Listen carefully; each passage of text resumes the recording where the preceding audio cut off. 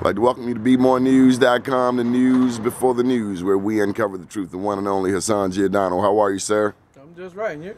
All right, let's get a political rundown. How's this, let's start at the top, the governor's race. How's it looking? Oh, well, right now it's still early, Donnie. I know we've seen time and time again Mr. Gansler, our Attorney General, put his foot in his mouth. And we know that this is coming from the opposition, but yet and still, I think a lot of that stuff would have been solved if he had never responded at all.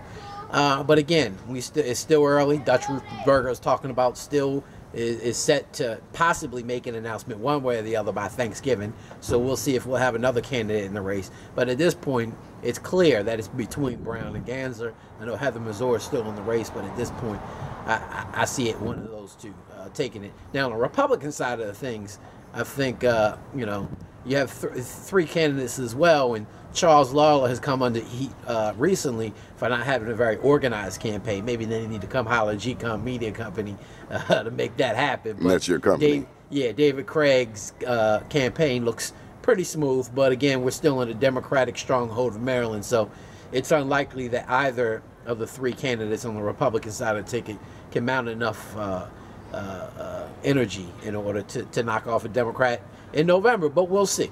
Okay, Anthony Brown, you haven't alluded to him yet. Well, Anthony Brown, you know, is running a pretty low-key race. He hasn't really come out with too many. Recently, he came out with one issue in regards to domestic violence. I think it's going to be a key issue in the upcoming legislative session. But in terms of issues that are related to the people, I think we saw the Gansler campaign coming out with issue after issue, from criminal justice to pre-K, that other candidates have followed. So Brown may be just biding his time raising money before the January 15th filing deadline, the first financial deadline, and then may come out throughout the session with some more key issues that are geared towards the constituents.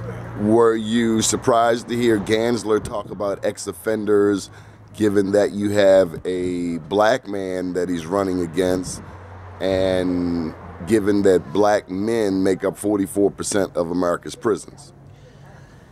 I wasn't surprised, especially with Mr. Gansler's background. As the Attorney General, as a former prosecutor, I was a little surprised at that. You would think he would be more the law and order, lock him up, throw away the key kind of candidate.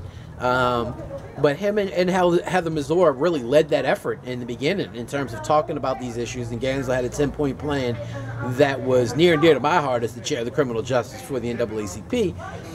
And for Brown not to even address that was kind of shocking. As you said, the African-American candidate who's supposed to represent the African-American constituency that he definitely wants them to vote for him, to not even speak on that or even come out with a platform or agenda or a white paper of his own on that issue was paramount. And so I think that's going to speak volumes when it comes to Prince George's County and Baltimore City on June 24th. Because these are majority black jurisdictions? Absolutely. Okay, so... And Charles County. Charles County is slowly also becoming very much African-American. Okay, well, that brings to mind this question. Does a black statewide candidate have the opportunity to speak about black issues? Well, they do, and I hope they would. I mean, first of all, it's the first time in Maryland history that the gubernatorial race, part of the focus was on criminal justice. That used to be the third rail of politics unless they were railing against criminals. So, you know, I applaud Doug Gansler and Heather Mazur for even addressing those issues. Now, I haven't heard Heather Mazur. She's spoken about mass incarceration. This is news to me. There was a couple months ago, she was running around the city and the state talking about those very issues. Showed up to a lot of NAACP events addressing those issues, including our monthly meeting. But obviously, Doug Gansler came out with an entire 10-point plan, had an actual a white paper and agenda item geared specifically towards criminal justice. So it's going to be interesting to see with that. So does that suggest, that, again, let me just ask you, that a black statewide candidate cannot talk about black issues? Oh, absolutely not. I think you're going to see Aisha Braveboy talk just that, about black issues, when she runs for Attorney General. She's set to announce this Wednesday at 6 o'clock.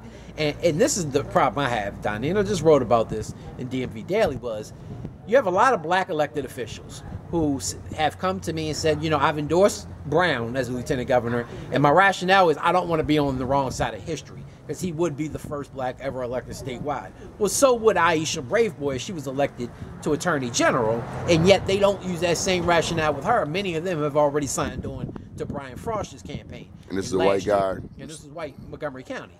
So you can't use that rationale for Brown, and on the opposite side of that, not use that same rationale for Aisha Braveboy. So what's the rationale? Why is it like that? Is it that it's the Martin O'Malley machine behind Anthony Brown? Oh, without a doubt. I mean, let's be honest. They sold out their vote already to the Democratic O'Malley machine and have used that rationale that don't want to be on the wrong side of history. But let's be honest, even if he wasn't black, they would have still signed on if O'Malley told them to. Now, Aisha Braveboy is not a part of that machine. What? And so now all of a sudden it's oh, well, she can't win. Well, how do you know she can't win? If you got your support and I had the testicular fortitude to stand behind a black woman who actually stood up for HBCU. She was the leading legislator standing up and actually did it with her vote. When many of them said, I'm not going to vote for the gas tax if we don't get the funding for HBCUs, Aisha Braveboy was one of only 5 African Americans who actually did that. The rest of them sold out like they usually do, with the gas tax, with the rain tax, and all the other taxes and fees that we've been given by this administration. So I think that at the end of the day, the people need to know that, because a lot of these legislators are going to community meetings. They had the Black Caucus event yesterday. Many of them were up there at the round table lying about how much now they support HBCUs and how much they're going to do that. But they didn't do that this past session, Donnie. So, and this was before the court ruling. Well, this past session, when the Black Caucus was supposed to be their #1 issue, HBCU funding, and when Delegate Braveboy tried to lead the charge, many of them use their Democratic positions to say, oh, we can't do that because the Democrats have asked us to do X, Y, and Z. A lot of them said that they would hold off their vote on the gas tax and the rain tax specifically until they got the funding that was deserved for the HBCUs. They sold out. They didn't do what they were supposed to do. Now they're running around the state. They did not get the funding? No, they didn't. And then they run around the state saying, oh, well, we did that, but we got the school funding instead. That's a lie. And a lot of them will tell you that. I've looked at the school funding, and it's not what a lot of people might think it is. There are some black schools that are slated to get a nice piece of money, but that money is scattered out. And just how effective the benefit of getting that money will be remains to be seen. Mm-hmm. And you talk about the school construction of Baltimore City? Absolutely. And a lot of that is not African-American schools or in African-American dominated communities, #1. #2, we're still going to pay that money back. It's not free money. So please stop telling it like it is. They're even selling the gas taxes if this is this transportation funding that Maryland so desperately needs. Well, if we wouldn't have spent the transportation trust fund on all the other issues that the Democrats wanted to play with, we would have the adequate money in the transportation budget in order to be able to fund the bridges and the roads being fixed. We didn't do that because Democratic governors, both current and former, played with that money as they could, put it in the general fund and used it for other purposes. And so now they're telling you we got to raise the gas tax in order to fund something that they already so you're robbing Peter to pay Paul, essentially. And they're trying to sell this as if Marylanders need it, and we really didn't. Hold tight. We're going to come back for more, talking to Hassan Giordano, DMVDaily.com. Keep watching Be More News, the news before the news.